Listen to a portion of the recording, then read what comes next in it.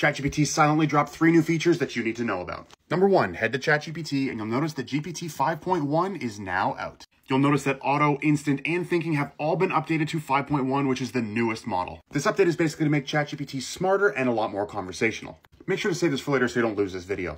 Number 2, inside of personalization, there are a lot more presets for you to choose from, and they're also playing around with other settings like how often emojis should be used, so you might see some additions here soon. By the way, if you want the custom instructions I use and over 200 of my favorite ChatGPT prompts, just drop custom in the comments below. And number 3 is that any custom instructions or personality changes that you make apply to all of your conversations. Most people didn't know that previously, if you made changes, it would only affect the new conversations you started. And I know that drove a lot of you nuts. A bonus number 4 is if you're using deep research, you can actually interrupt it with updates. You don't need to wait until it's done. I asked what businesses are best for solopreneurs to start in 2026. And as the research had already started, I added, wait, sorry, this should be specifically about AI. It didn't stop. It didn't change. It just kept doing the research with my updated task.